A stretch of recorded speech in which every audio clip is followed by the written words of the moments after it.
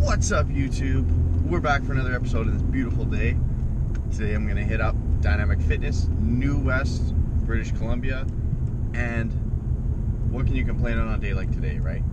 So we're going to go in there, we're going to hammer some shoulders, and we'll catch you guys in there.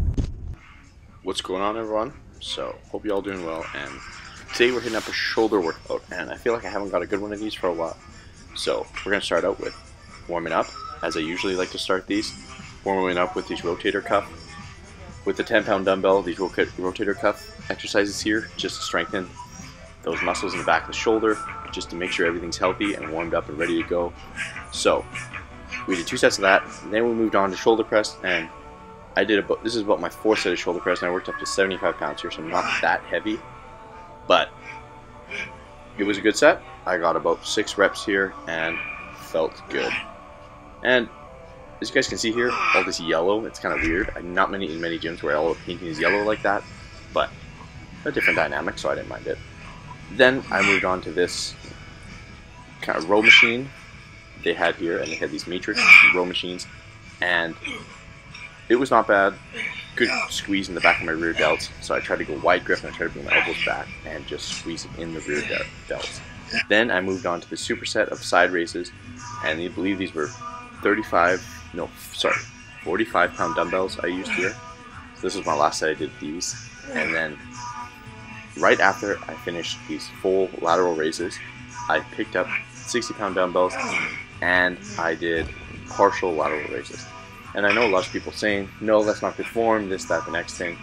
But after you do a set on lighter and then you do a set heavier like this, it really burns out those side delts and really gets the blood into those side delts, which we're all after, right?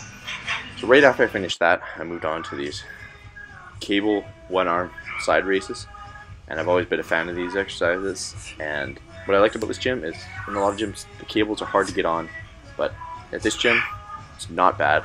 It was easy enough to get on there and jumped right on. So as soon as I was done that, I moved on to these upright rows with the cable, and I was just using the same cable and just changed the handle to the straight bar and immediately went on to these upright rows.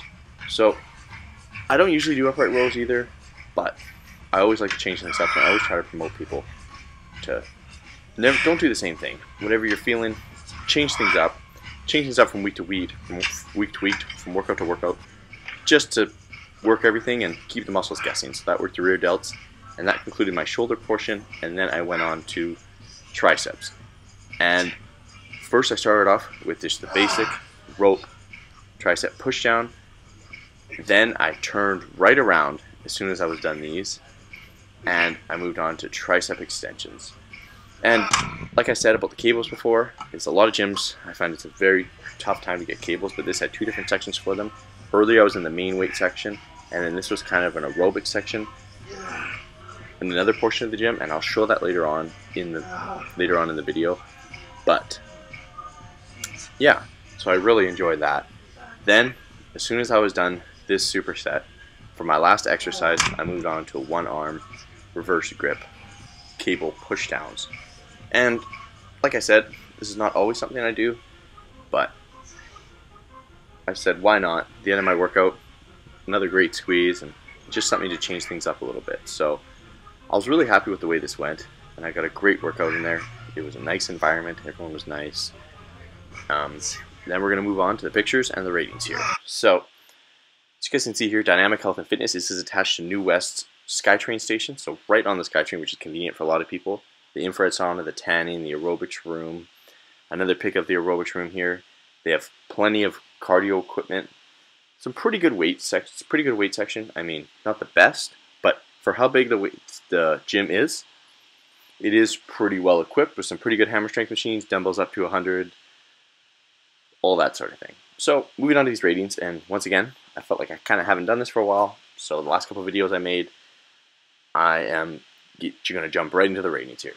So first off, I'd like to start off with the hours. So the hours, right off the bat, I give it a 6.5 out of 10. And as you guys can see there, right there, it is 5:30 to 9:30 on weekdays and 7:30 to 5:30 on the weekends, which I'm not sure is not the best. A lot of gyms are much better than that, so I rounded off. I gave it the 6.5 because you know, 5:30 for a lot of people on weekends is pretty early, and even on weekends end at 9:30. I like my gyms to be open to 11, maybe even 12, but everybody's different, and for a lot of people that works. So next, I moved on to the price, and the price had two different options, as I've been told.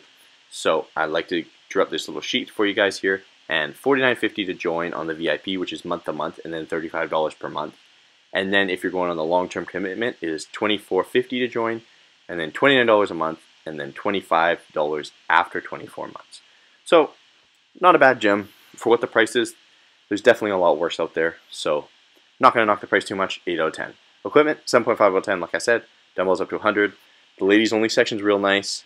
The aerobics section, all that. Definitely good enough to get a great workout in. So gave it a 7.5 out of 10. Cleanliness upkeep, 8.5 out of 10. I really like the staff there. They did a really great job. They kept everything clean, upkept, and just machines were working well, and all the rest of it. So atmosphere, I moved on to a 7.5 out of 10 because not the most hardcore or kind of hardworking atmosphere, but like I said, for a lot of people, that's not what they're after. A lot of people go there, they want a clean, they want a friendly environment, and this place gives you all that.